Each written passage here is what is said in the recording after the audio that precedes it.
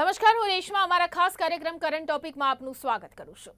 અત્યારે જે પ્રકારે આપણે જોઈએ કે સતત ચાલતી આવતી જો ચર્ચાઓ હોય તો જે ચર્ચાની અંદર સૌથી વધારે મહત્વનું હોય છે અને હંમેશા રહ્યું છે તે છે એજ્યુકેશન। જી હા, એટલે કે શિક્ષણ। આ શિક્ષણની જો આપણે વાત કરીએ તો સતત ચાલતી આવતી આ બધી જ બાબતોની અંદર, બધા જ મુદ્દાઓની અંદર ખૂબ જ વધારે મહત્વપૂર્ણ સાબિત થયું છે, સાબિત થતું આવ્યું છે અને ભવિષ્યમાં પણ એ સાબિતી આપશે જ। કારણ કે એજ્યુકેશન જો બેઝ હશે, જે સારું એજ્યુકેશન હશે તો તમામ પ્રકારની જે વિકાસની આપણે વાતો કરીએ છીએ તે જરૂરથી અહીંયા સફળતાના શિખરો ચૂમશે, તે વાત એકદમ સાચી છે અને એ ઠરશે જ। પણ મહત્વની બાબત જો કહેવામાં આવે કે બેઝિક, જે મેં કહ્યું કે બેઝિક શિક્ષણ એ શું છે, એકચ્યુઅલી શું આપણે ગુજરાત રાજ્યની વાત કરીએ, ભારત દેશની જો વાત કરીએ, ફક્ત જો આપણે રાજ્યની વાત કરીએ છીએ તો આ રાજ્યની અંદર આપણે બેઝિક શિક્ષણ કેટલું સ્ટ્રોંગલી આપણા વિદ્યાર્થીઓને આપી રહ્યા છે તે એક મહત્વની બાબત છે। તે સાથે સાથે સવાલ એ થાય છે કે આ બેઝિક શિક્ષણ એટલે કે બેઝિક જે પાયો જે છે, પાયો મજબૂત હશે તો આગળ વિદ્યાર્થી ઘણું બધું આગળ સફળ થઈ શકશે, તે વાત આપણે સમજીએ છીએ। તમે જાણો છો, હું જાણું છું, તમામ લોકો એ વાત જાણે છે, પણ એ પાયાનું શિક્ષણ કેવું મળી રહ્યું છે તે પણ એક સવાલ છે।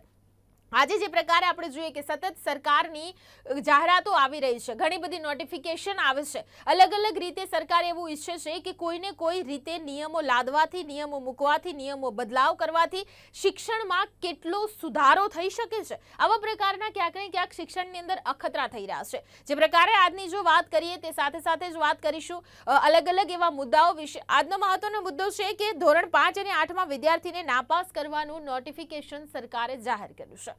હવે આ નાપાસ કરવા નોટિફિકેશન આવી ગયું છે। પહેલા સમય એક એવો હતો કે આટલા વિદ્યાર્થીઓને તમે નાપાસ કરો છો તો કેમ કરો છો, તેના પાછળ જે વિવરણ થવું જોઈએ, જે એક્સપ્લેનેશન થવું જોઈએ, શું એ મળી રહ્યું છે તે એક મહત્વની બાબત। તે સાથે સાથે 10મામાં 2 પેપર લેવા કે નહીં લેવા, આ બધી જ બાબતો ખાસ કરીને ક્યાંક ને ક્યાંક ચર્ચાતી હોય છે। આ શિક્ષણ વિભાગ કેમ આવા અખતરા કરી રહ્યું છે, કયા કારણોસર વિદ્યાર્થીઓની કુમળી માનસિકતા ઉપર અસર થઈ રહી છે કે સાથે સાથે શિક્ષણ વિભાગ પોતે કંઈક કરી રહ્યું છે તેવા પ્રકારનું જાહેર કરી રહ્યું છે, આ તમામ પ્રકારની ચર્ચા કરીશું। આ ચર્ચામાં મારી સાથે અત્યારે જોડાયા છે ઉમેશ જોશી, જે એક શિક્ષક છે। ઉમેશજી, આપનું સ્વાગત છે સ્ટુડિયોમાં। નમસ્કાર ઉમેશજી, સૌપ્રથમ વાત કે શિક્ષણમાં અખતરા, જે પ્રકારે આ અખતરા એટલા માટે મેં અહીંયા કહ્યું છે કારણ કે આવા અખતરા કરીને વિદ્યાર્થીઓ હજી કોઈ નિયમ લાદવામાં આવે છે તેને સમજે કે ના સમજે, તરત જ તેની અંદર બદલાવ કરવામાં આવે છે અને તરત જ શિક્ષકો ઉપર, શિક્ષણ ઉપર અને વિદ્યાર્થીઓ ઉપર આ એક બર્ડન મૂકવામાં આવે છે। એકચ્યુઅલીમાં આપ એક શિક્ષક છો, શિક્ષક હોવાને નાતે આપ શું સમજો છો કે છાશવારે આવા બધા અખતરા કરવાથી ફાયદો થઈ રહ્યો છે કે ગેરફાયદો થઈ રહ્યો છે? શિક્ષણમાં અખતરા જરૂરી છે, પરંતુ એનો સમય લિમિટ જરૂરી છે। મુખ્ય વસ્તુ, કોઈ પણ નિયમની અમલીકરણ કરવા માટે શિક્ષકને, બાળકને, સમાજને સમય આપવો જોઈએ।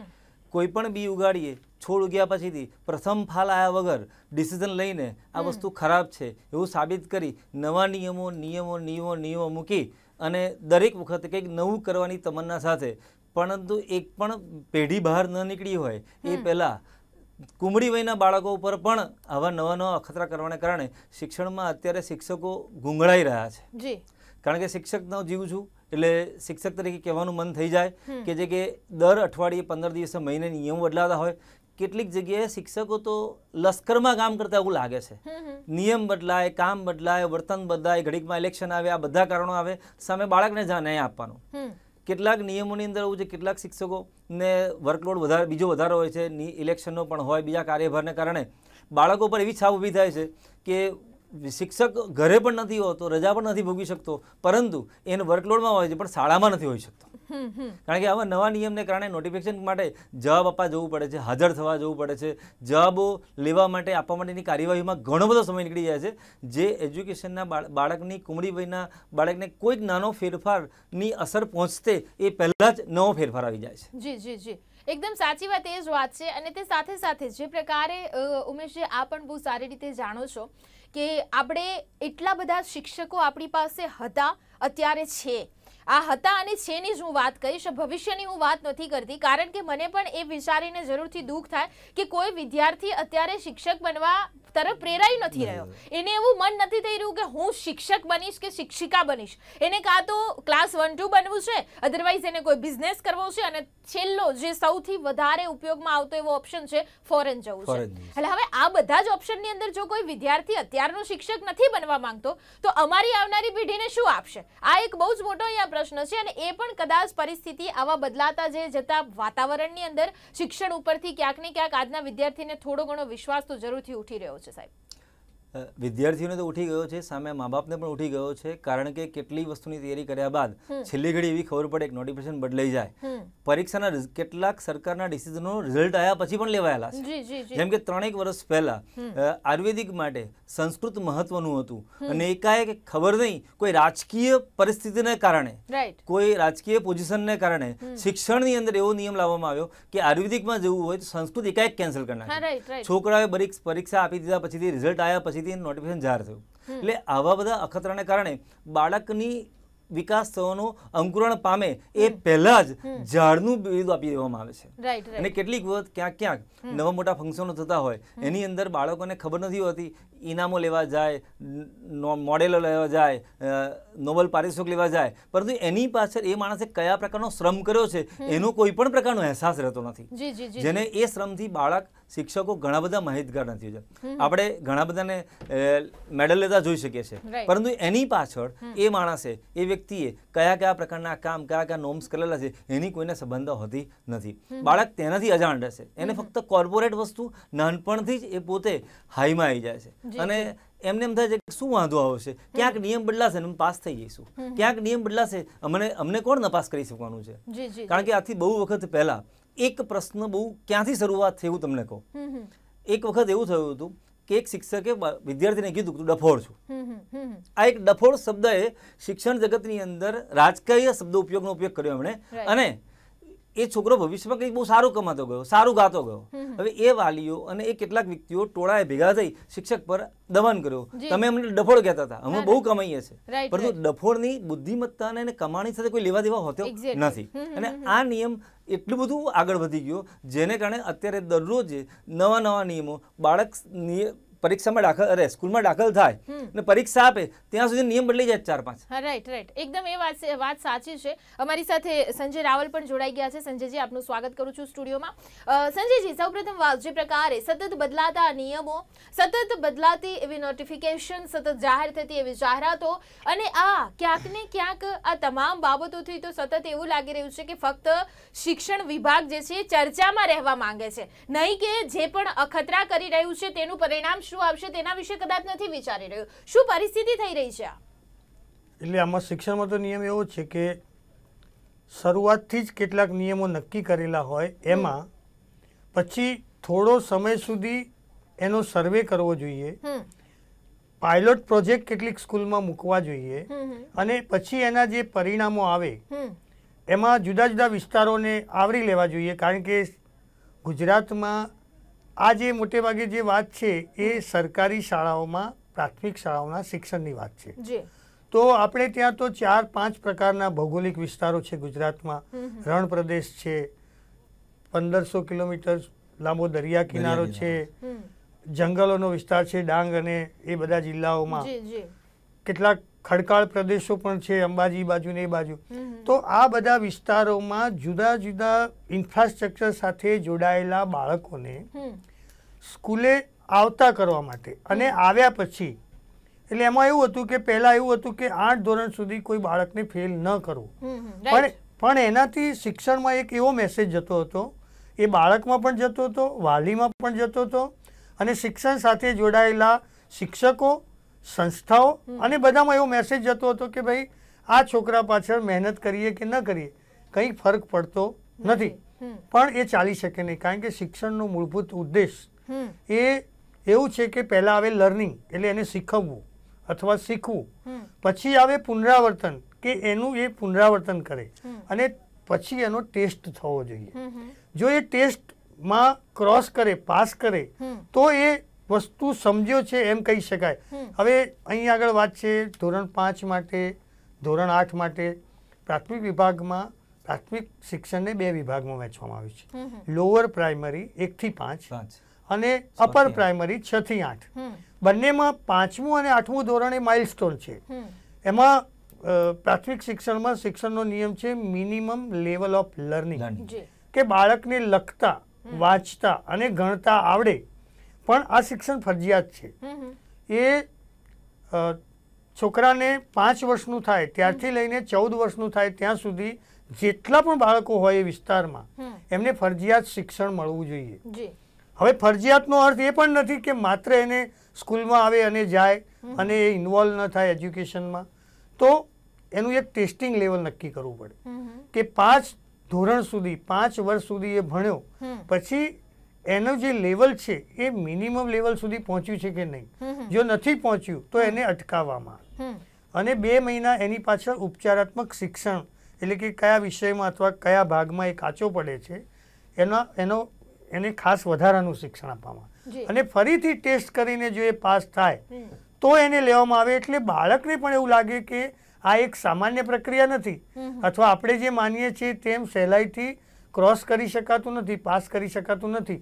વળી વાલીના મનમાં પણ એમ થાય કે મારા બાળકનો ટેસ્ટ થશે તો જ એનામાં કંઈક, કારણ કે આફ્ટર ઓલ શિક્ષણ એ એક પરિવર્તન માટેની પ્રક્રિયા છે, તો એનામાં એ પરિવર્તન આવવું જોઈએ. માત્ર બેસીને સાંભળી રહેવાથી એ ચાલી શકે નહીં.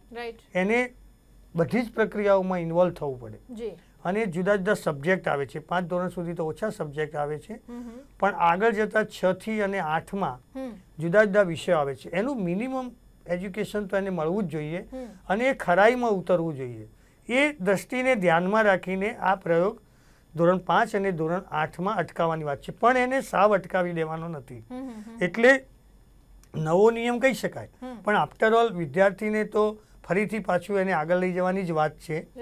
એટલે આ બધી પ્રક્રિયાઓ અગાઉથી નક્કી કરવી જોઈએ અને અમુક સમયના સર્વે પછી લાગુ કરવી જોઈએ. જો કે આ બધી પ્રક્રિયાઓ થઈ છે અને એ પરિણામોને આધારે જ થયું છે, પણ જુદા જુદા માધ્યમોમાં શિક્ષણમાં ફેરફારના અવારનવાર સમાચારો આવે એટલે પ્રજાના મનમાં, વાલીના મનમાં અને વિદ્યાર્થીના મનમાં એમ થાય છે કે વારે ઘડી આવા પરિવર્તનો શા માટે કરવામાં આવે છે. જે કોઈ ચેન્જીસ કરવામાં આવે એ એક પ્રોજેક્ટ રૂપે એક ચોક્કસ સમયગાળા દરમિયાન કરવા જોઈએ. ઘણીવાર તો એવું થાય કે જૂની સિસ્ટમને બદલીને નવી લાવવામાં અને 5 વર્ષ પછી એમ કહેવામાં આવે ના હવે જૂની જ બરાબર છે. તો આ દિલ્હીથી દૌલતાબાદ અને દૌલતાબાદથી દિલ્હી એવો ઘાટ થાય છે. એવું શિક્ષણમાં ન થવું જોઈએ એમ મારું માનવું છે. રાઈટ, એકદમ સાચી વાત કહી અહીંયા ઉમેશજી. જે પ્રકારે આ વિસ્તારપૂર્વક અહીંયા સંજયભાઈએ તો જેવી રીતે વાત અહીંયા કરી છે કે આવું શિક્ષણમાં ના થવું જોઈએ. હવે શિક્ષણની જો આપણે વાત કરીએ છીએ કે જ્યારે જેવી રીતે આપણે વિદ્યાર્થીઓને તૈયાર કરવાના છે, હવે વિદ્યાર્થીઓને આપણે તૈયાર કરી રહ્યા છીએ, જેટલા પણ શિક્ષકો હશે, શિક્ષણ વિભાગ છે, તમામ ભેગા થઈને એ વિદ્યાર્થીને એટલું સરસ રીતે તૈયાર કરવા ઈચ્છે છે કે આગળ જઈને તે ભવિષ્ય તેનું પોતાનું તો સુધારે, સાથે સાથે દેશનું અને રાજ્યનું પણ ભવિષ્ય સુધારે. પણ હવે ધીરે ધીરે જેમ વિદ્યાર્થી મોટો થાય છે તેને ખબર પડે છે કે કેવા પ્રકારનું શિક્ષણ છે, શું ચાલી રહ્યું છે મારું આજુબાજુ, એ તમામ બાબતો સમજીને તો એ ફોરેન જવાની જીદ પકડે છે. હવે આ કેવા પ્રકારનું આપણે શિક્ષણ આપી રહ્યા છીએ? આ સવાલ દરેક વ્યક્તિને, દરેક સમાજના વ્યક્તિને, બધાને થવું જરૂરી છે કે કેમ આવું થઈ રહ્યું છે. ઘડી આપણે સિસ્ટમ બદલાવાને કારણે બાળક જ્યારે નાનપણથી મોટો થાય છે ત્યારે એની કોઈ ગોલ હોતો નથી. એને પોતાને ખબર નથી હોતી કે 10માં 8માં આટલા ટકા લાવીશ, 10માં આટલા ટકા લાવીશ, 12માં આટલા ટકા લાવીશ તો મને આ જગ્યાએ સિક્યોર જોબ કે હું મારું કામ કરી શકીશ. અત્યારે જોબ પ્લેસમેન્ટ પણ કહો કે બિઝનેસમેન કહો કે કોઈ પણ જગ્યાએ બધાને પોતાનું સેન્ટ્રલાઇઝ જોઈએ છે.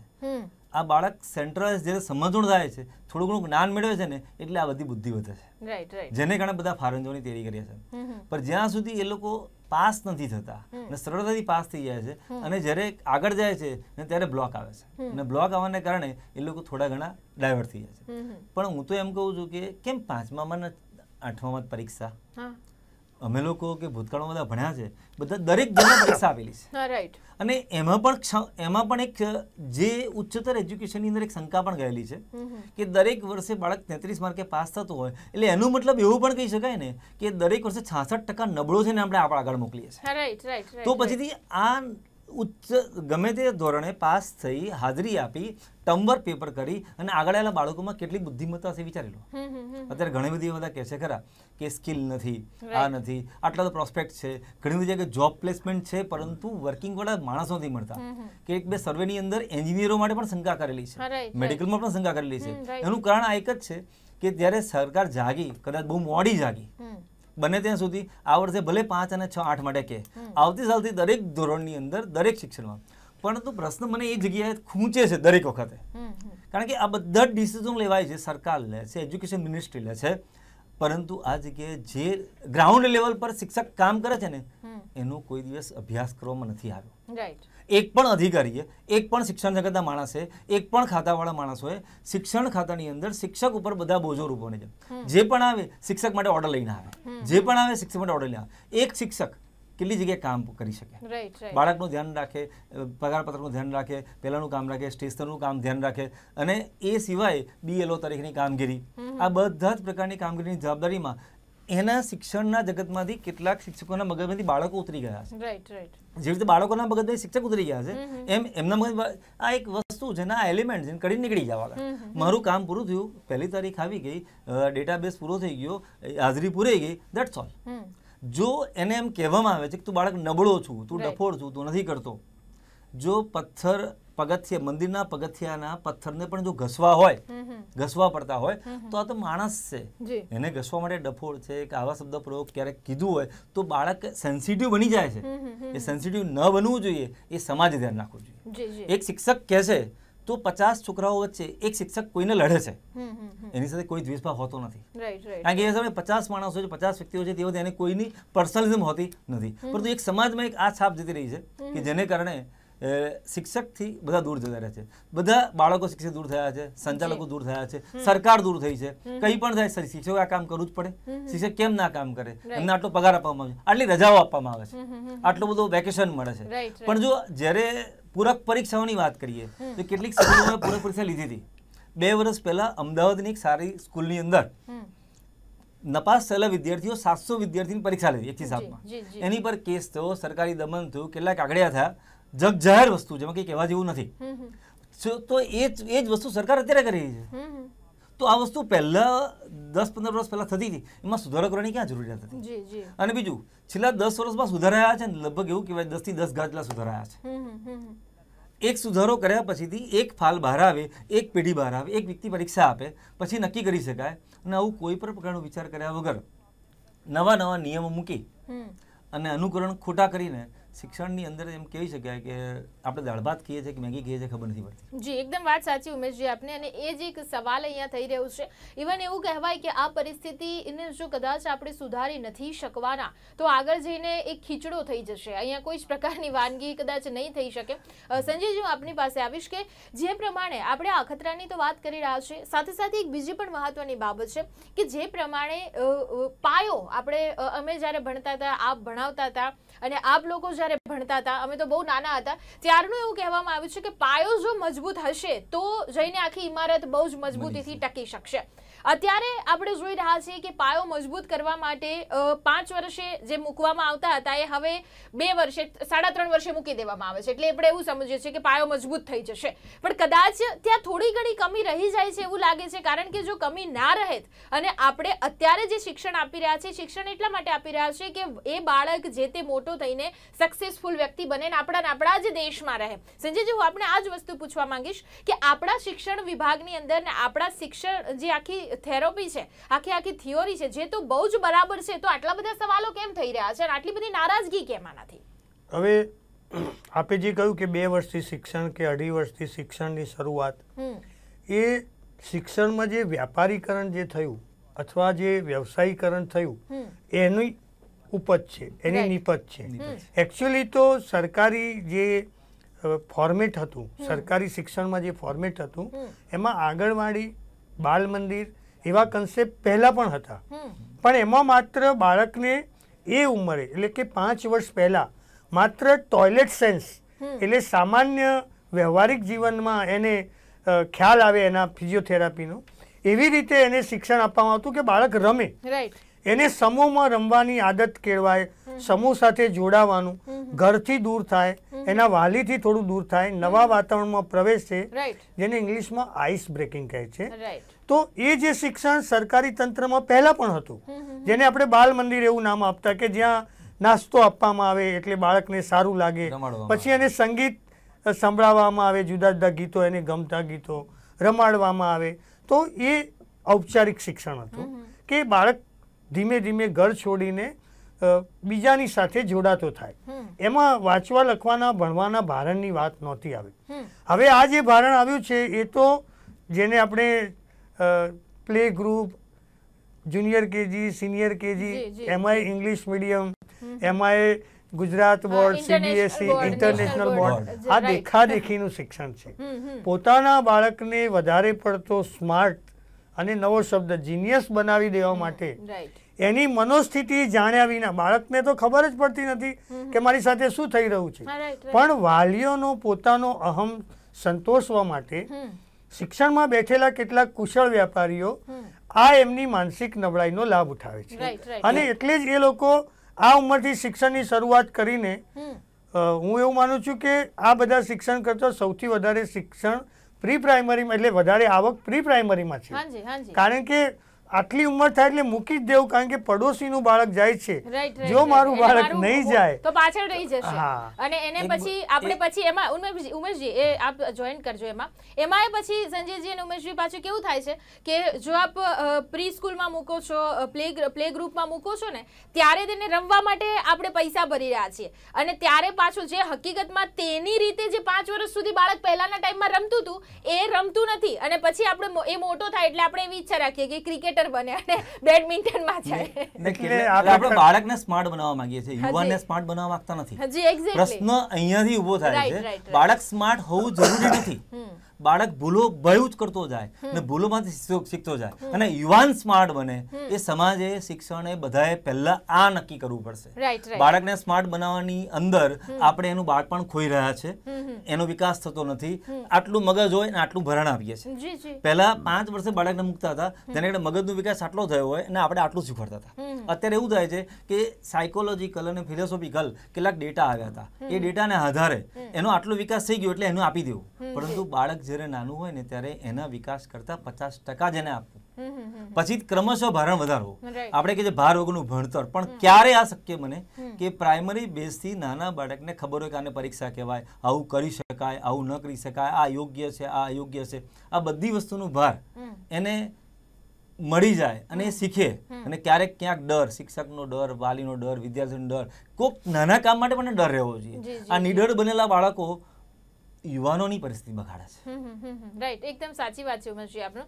અને અહીંયા જે મહત્વની બાબત સંજયજી, ફરીવાર કે આપણે ફરીવાર આવીએ છીએ, આપણે એક નાગરિકની રીતે શિક્ષણના આપ જાણકાર છો એ કારણોસર, અને અમે મીડિયાના માધ્યમથી આ એક મહત્વની બાબત છે કે નાના બાળકોની શરૂઆત જે છે અત્યારે આપણે જોઈએ છીએ કે ઘણા બધા શિક્ષણ વિભાગની અંદર અન્ય પણ જે પ્રાઇવેટ સ્કૂલ છે તેમાં પણ એક અલગ પ્રકારની કોમ્પિટિશન ચાલે છે. તે સાથે સાથે પહેલા વચ્ચે પણ જે પ્રમાણે FRCના આખા નિયમો આપણે વાત કરીએ, સતત આ એક લડત ચાલી રહી છે. તેમાં ક્યાંક ને ક્યાંક તે વિદ્યાર્થી તો બહુ જ મૂંઝાઈ ગયો છે. અને સંજયજી, જો હું ખોટી ના હોઉં તો વિદ્યાર્થી એટલી હદે મૂંઝાય છે કે માતા પિતાનું પ્રેશર એ છે કે બહુ સારી સ્કૂલમાં મૂકવો, ત્યારબાદ માતા પિતા બીજું એક પ્રેશર લઈને ફરે છે કે અમે બહુ જ મોટી ફી તારા માટે ભરી છે.